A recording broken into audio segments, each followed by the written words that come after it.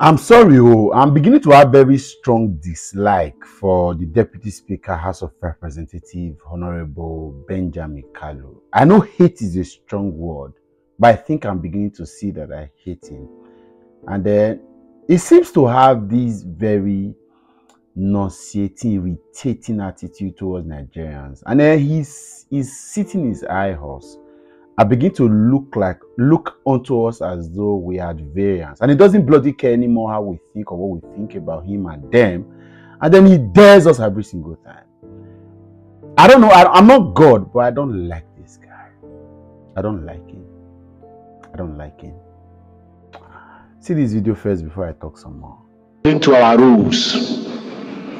We cannot act according to what everyone wants us to do. We are guided by our rules, and our rules remains that if at any point we feel that the integrity, the dignity of the parliament, has been threatened, has been scratched, we investigate through our internal structure in the eyes of principles of natural justice, which is oral pattern, which is let both parties be heard, which is fair hearing.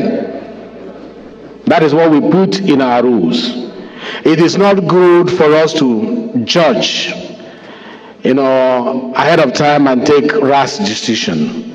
Therefore, in line with the prayers of the leader of the House, that this matter be referred to the committee on.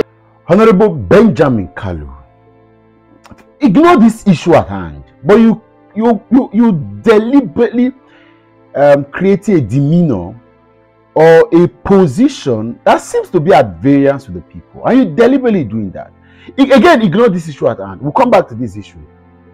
There'll be several instances where I look at you, I look at your body language, look at your signs, look at your language, look at what you say, both verbal, non-verbal communication prowess, and I consider it as though you are looking at the people as being nothing, piece of shit or whatever, and then you don't care how the people think about you. You don't care. You just say the things you say, and then you don't give a damn. Obviously. Okay, maybe a large majority of us may not be able to decide whether or not you are going to remain in politics because you've got your constituent assembly, you got your people that vote you. But looking at you back to back, you are somebody that people should kneel down and pray against. Of course, and I'm not joking when I look at you. Back to this issue. Global best practices. Global standard practice everywhere in the world. When somebody is being investigated, the person is suspended. And it's not the first time. In the Senate, the same Senate that is the red chambers of the green chambers you belong to, early this year, had an issue with the Senate majority leader. Thought he was having some quite very nauseating anti-assembly practices and anti-party activities. He was suspended. He was suspended. The problem is not you suspending this guy. It doesn't change the fact that the guy is a magician and he needs to explain to Nigerians how he vanishes people. I hope his people that has been vanishing in his constituency go to ask him what has been happening. That's not the point.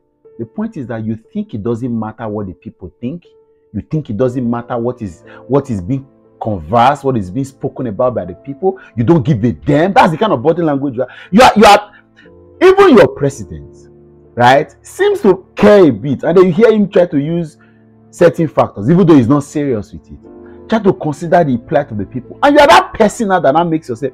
You don't care to be the Pharaoh or Herod or Nebuchadnezzar. You are growing some level of wings that is really nauseating and irritating. Sometimes I look at you, I see when I watch videos of the plenary that you lead, I see a lot of the things you say and the things that you don't say. And I know that this person is not a good person. Unfortunately, a young man. And I expected you to be smart. You are deliberately putting yourself at long. I don't know who is sending you errands.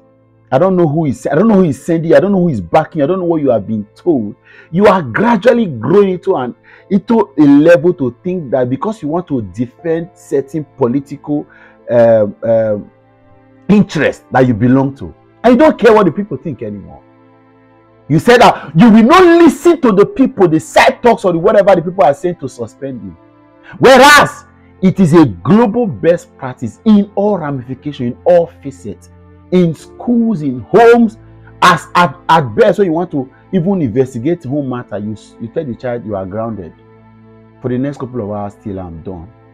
You say you will not. The problem is not that you are even saying you are not suspended. In fact, the way you say it and say you will not listen. Doesn't matter what the people think on social media. For you, it's a bunch of idiots just gathered around and Benjamin Kalu and the people that love that guy tell him to be careful. Because a lot of times, I don't know, you're a young man and I expected. I've been in a meeting that you came in. I sat with you a few times. Maybe had a couple of words with you privately. And then I thought that, okay, you said a few things in that particular meeting that should have given me cause for concern.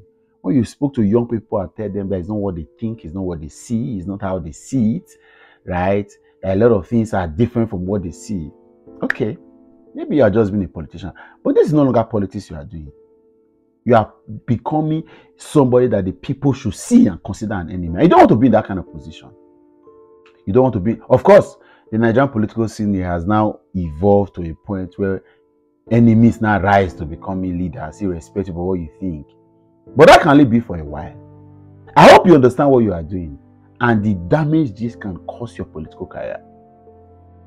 And the damage this can cause your own political career. I expect you to be smart enough. You are supposed to possess a lot of sensitivity and emotional intelligence. You don't want to be that person that the people look at and say, this person is our problem.